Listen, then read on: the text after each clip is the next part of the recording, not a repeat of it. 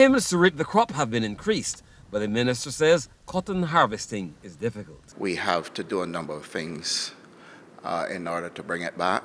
I've had queries from a couple of private persons who have expressed an interest in getting involved as well. And once we can confirm their involvement and get them going, we would do a comprehensive overhaul of the cotton industry to make sure that we look at how it can be mechanized, because the time has come now where we're going to have to look at how it can be mechanized, and then look at how we can increase the production of cotton as well. When I first came to the ministry, I actually wanted us to get up to 2,000 acres of land for cotton, because that would help us to meet our quota. But Mr. Weir believes the prevailing conditions make the industry attractive for private investment, to which he is open. I also wanted us to go back looking at how we can create our own lint and do our own textiles as well.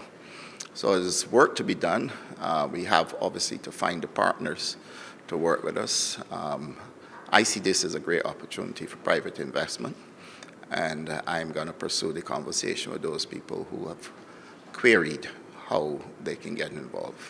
Turning the industry into a full value chain is the direction in which to go, and the agriculture minister says he supports the mechanization of the industry. But he says all indicators are pointing to a better harvest this year. I don't just want to grow cotton to export in bulk, as we are currently doing. I am interested in the full value chain, and therefore the conversations that I'm about to have will certainly be in pursuit of getting a full value chain industry out of cotton. The 10-week-long 2023 cotton harvest will end next month. Trevor Thorpe, CBC News.